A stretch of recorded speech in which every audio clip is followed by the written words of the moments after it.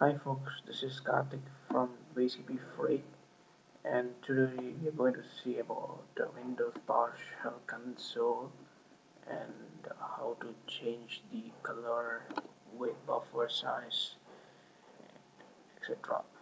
So this can be achieved by two ways. One, by opening the PowerShell console and right click on the title bar and press properties.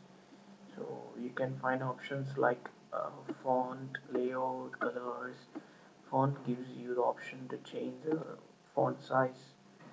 Let's say you have 7 into 12 and the console has, so you'll find very small object, everything. Okay, let's change it back to the default one, and let me choose this one. Yeah, looks pretty. No, it's normal. The layout, you have option called screen buffer size and window size. Screen buffer size, which increases the space of the console in the window where it goes on extends. So window size is basically the console window size. It can be extended to the full screen also. Let me choose 100. So the window got reduced, but it's not exactly the window. It's just the console layout. Let's say console space. So here, if I'm increasing it into 125, you can check. Yeah, now you can see that window size has been expanded to 125. Similarly, if you increase the buffer size and the window size, you can achieve 50. Okay, so now let's see how to change the foreground color and background color. Foreground color, you can go to colors, screen text, and select green color, apply. Now it's green.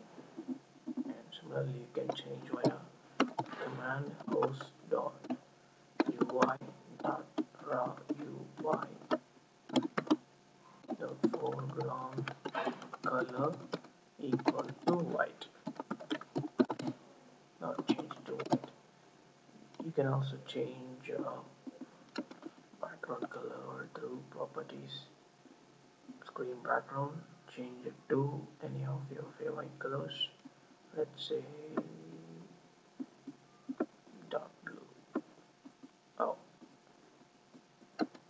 to contrast. Okay, let me get back by a command host dot ui dot background. Sorry, ui dot raw ui dot background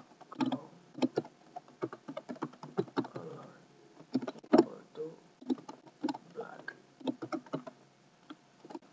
PowerShell is a non-case sensitive language. If you type in the command in either capital letters or small, it will take automatically. Yeah, now you can see black. Clear screen. Now it's black. Thank you for watching this video. Have a nice day.